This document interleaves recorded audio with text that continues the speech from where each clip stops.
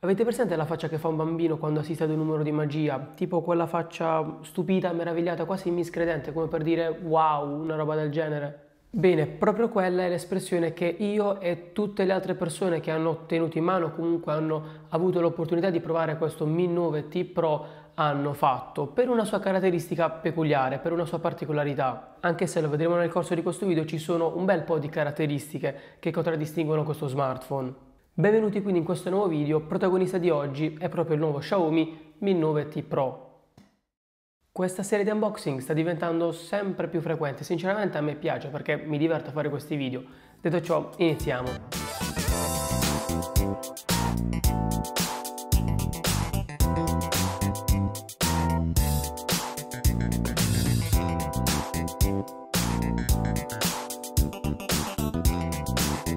E anche se il prezzo di questo smartphone possa far pensare ad un medio di gamma, in realtà può tranquillamente essere considerato un top di gamma, e non solo per l'hardware che monta, che lo mette anche alla pari di smartphone più blasonati tipo il Galaxy Fold, il Note 10, OnePlus 7 Pro, il nuovo Google Pixel 4 e chi più ne ha più ne metta, ma anche nell'utilizzo effettivo sa il fatto suo.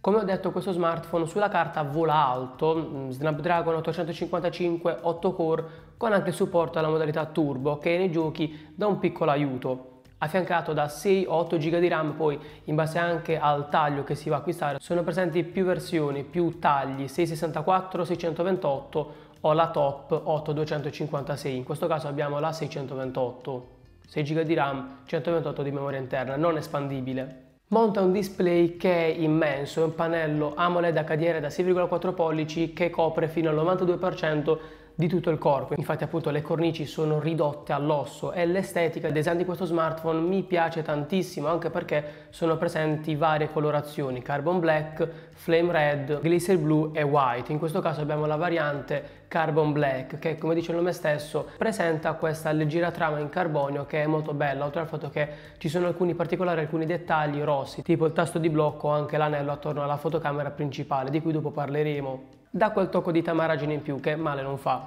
Tra l'altro il display che integra anche il sensore per le impronte digitali è molto veloce e anche affidabile. Non dico che siamo ai livelli di Touch ID 2, però ecco, ci siamo molto vicini, funziona molto bene. Sensore di impronte digitali che però non è l'unico sistema di sblocco. Batteria da 4000 mAh, non ci sono problemi per quanto riguarda l'autonomia, ricarica che tra l'altro è anche rapida. In confezione c'è un alimentatore da 18 watt, però volendo a parte si può anche acquistare un alimentatore fino a 27 watt. Purtroppo la ricarica wireless non è supportata, però almeno dal mio punto di vista sinceramente chi se ne.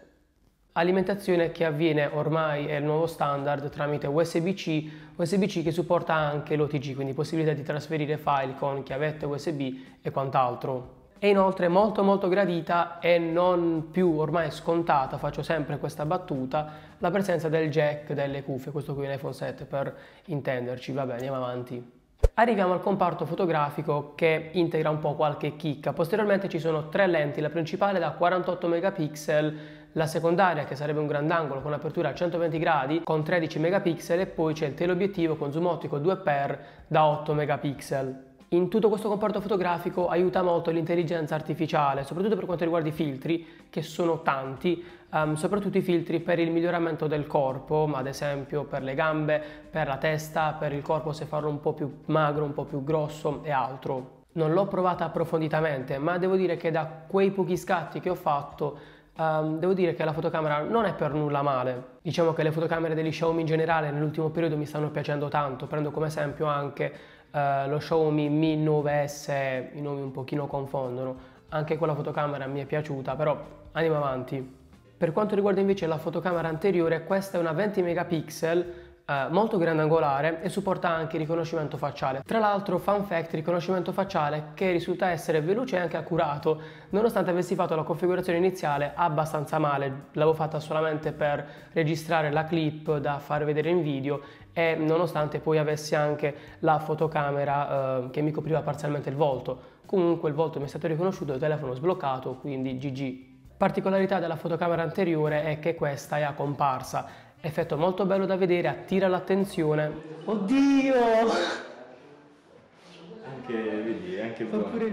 Ed è un qualcosa effettivamente di nuovo che va a rompere la solita monotonia. E ora la notch e ora la goccia, e ora le 3 fotocamere, e ora il display 21 noni, ora la USB-C e altro ancora. Cose e funzionalità che ormai ogni azienda sta implementando nei propri smartphone e caratteristiche che tra l'altro anche questo smartphone ha, però appunto con questa particolarità che lo distingue un po' dagli altri. Come abbiamo già detto, le foto vengono scattate ad una risoluzione massima di 48 megapixel, quindi 8000x6000, i video vengono girati fino al 4K a 60 fps, oltre anche allo slow motion che può essere girato a 120, 240 o addirittura a 960 fps. Ovviamente monta Android 9 Pie personalizzato da Xiaomi con la MIUI 10. MIUI 10 che lo rende sempre attivo, pronto all'azione, svelto anche grazie al quantitativo di RAM che non manca. E anche grazie alla già citata modalità turbo che a detta di Xiaomi, o meglio secondo i test effettuati da Xiaomi, dovrebbe ridurre il rallentamento provocato dal normale utilizzo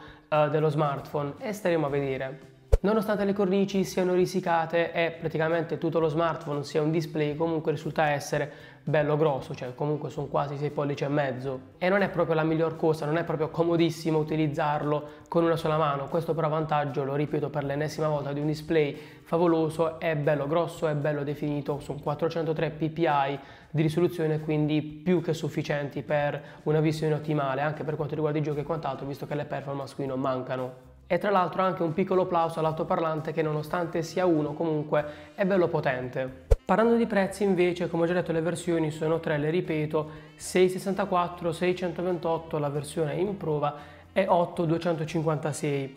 Xiaomi vende ufficialmente sul suo sito la versione 628 a 450 euro, street price si trova sui 400, mentre le altre versioni si trovano rispettivamente sui 360 e 480. Non è tantissimo, ripeto, prezzo da medio di gamma, anche se può essere considerato anche un top di gamma. Si comporta bene, se la cava anche contro i suoi avversari, complice anche la sua particolarità della fotocamera pop-up che appunto lo contraddistingue e lo fa emergere un po' di più rispetto agli altri. Non l'ho provato approfonditamente, infatti questo non vuole essere un video recensione, quanto più che altro un video generale sulle impressioni iniziali. Anche per questo mi astengo dal dare un giudizio più personale, più approfondito, ecco. Infatti mi limito anche a dire che esiste anche la variante non Pro. La differenza principale è un marginale incremento delle performance, al netto però di 330 o 400 euro a seconda delle due versioni che si vanno ad acquistare, ovvero 664 o 628. In realtà anche meno se cercate negli store online, veri Amazon per esempio. Giudicate voi. Detto ciò, io ringrazio il mio amico Alessandro che mi ha concesso di realizzare questo video. Seguitemi sui vari social, in primis Instagram, i link come sempre li trovate qui sotto in descrizione, assieme ad altre cose, tra cui anche i link per poter acquistare, qualora foste interessati, questo Xiaomi Mi 9T Pro. L'ho pronunciato bene, sì? Xiaomi Mi 9T Pro, ok. Spero quindi che questo video vi sia piaciuto, nel caso fatemelo sapere con un like o con un commento e noi ci vediamo come sempre settimana prossima con un nuovo video. E anche oggi abbiamo provato un setup nuovo, forse questo è quello che mi piace di più, però quella parte lì non mi piace tanto.